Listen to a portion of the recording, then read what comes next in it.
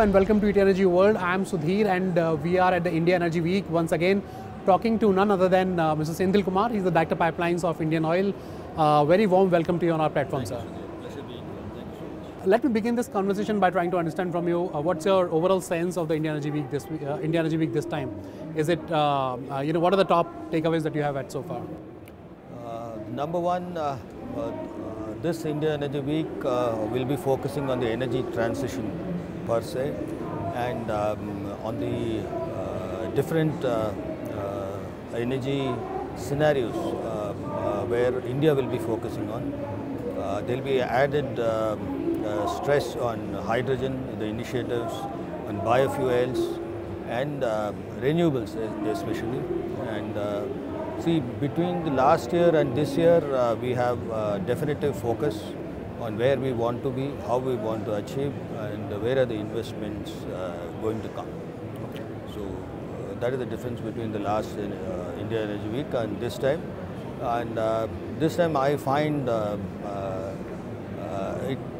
venue and all the arrangements to be more integrated. I think this will be both at the level of participation, exhibition, and the focus is, I think, much more than what it was last year.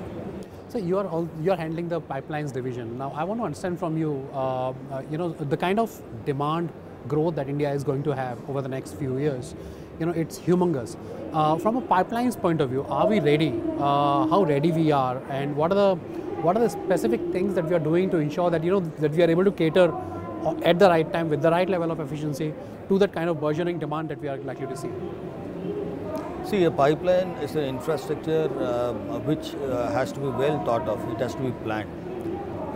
So year upon year in advance, because that is not an infrastructure you think of and you have it up and running the next day. So a lot of thought has been gone, and see, almost all the OMCs, we have an every year capex review of where the demand comes and how we are going to see that we are going to the logistics part. Basically, a pipeline is the best way to handle logistics of fuel movement. So we have the roadmaps, and that is the reason why we have scaled up. Today, Indian Oil itself has more than 20,000 kilometers of liquid pipelines.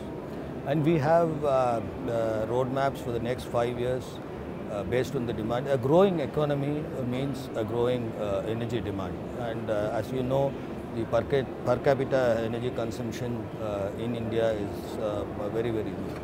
So we foresee that there will be much energy demand, and the demand will in the next decade come from those areas which are developing, because we have a middle class that is moving, it's upwardly mobile.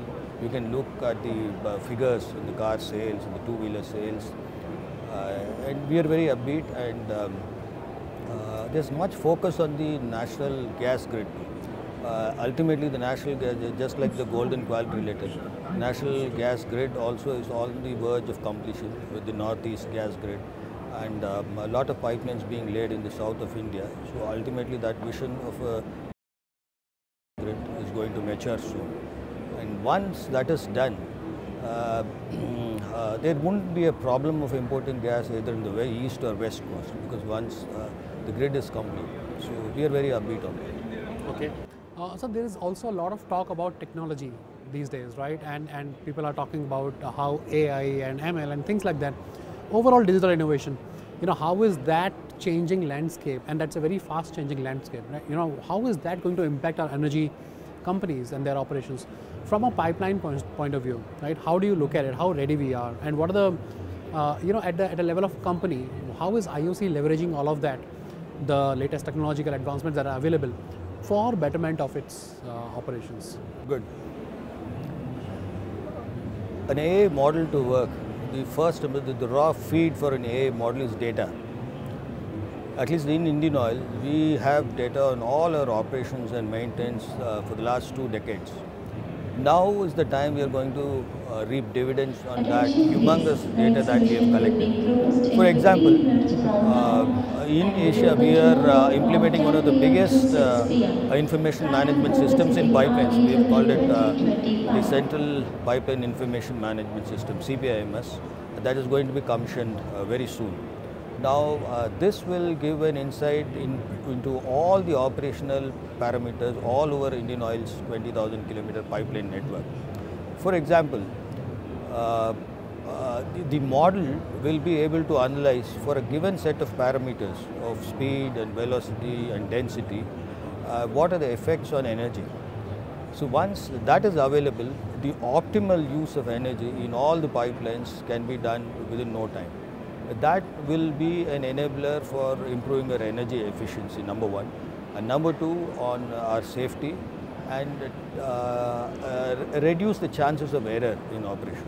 So I think the dividends will, Indian Oil will be able to reap dividends within a year. So that is one part. The other part of the technology intervention is in the areas of reducing our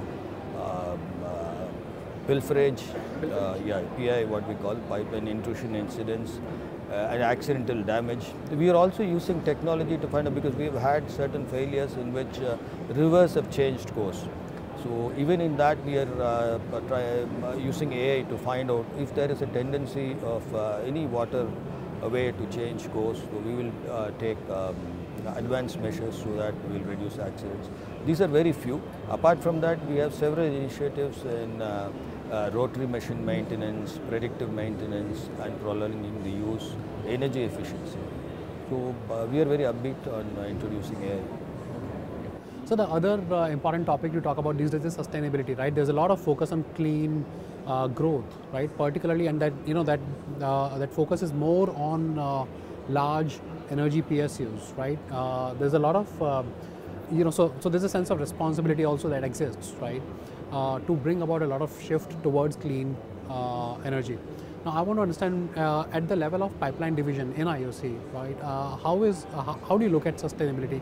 How do we ensure that that the footprint of the growth and the expansion work that we do is positive and it's sustainable in the long run? How do we see, by DNA, pipeline is the mode of transportation which is the most sustainable, by DNA. But apart from that, we are making sure that we leave as less of carbon footprint in all our operations, even in construction, in maintenance.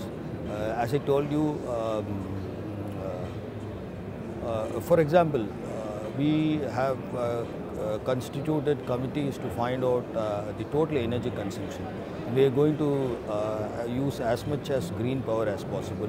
Renewables we are investing, and the green cover, because as I said, laying a pipeline today, we are choosing the roads of pipelines in such a manner that it has least damage to the forest cover, and at most places we are trying to reduce the right of way from the traditional 60 feet. We are trying to reduce it to even at some sections to 30 feet, so that the damage to environment is minimal. And another initiative is we are taking measures to see that there are very, very less chances of a leakage in the pipeline. So pilferage being one of them. So I think these are the measures that we take to see that transportation by this pipeline is sustainable and has the least damage to the environment. So, as somebody who is an expert in pipeline, whether it's oil or gas, overall pipeline related issues, I want to understand when you try and envision the future of pipeline transportation in the energy sector, what are the top 2 or 3 trends that come to your mind? What are the top 2 or 3 trends that will take over the future of pipeline transportation development in India? 2 parts. One is on liquid fuels.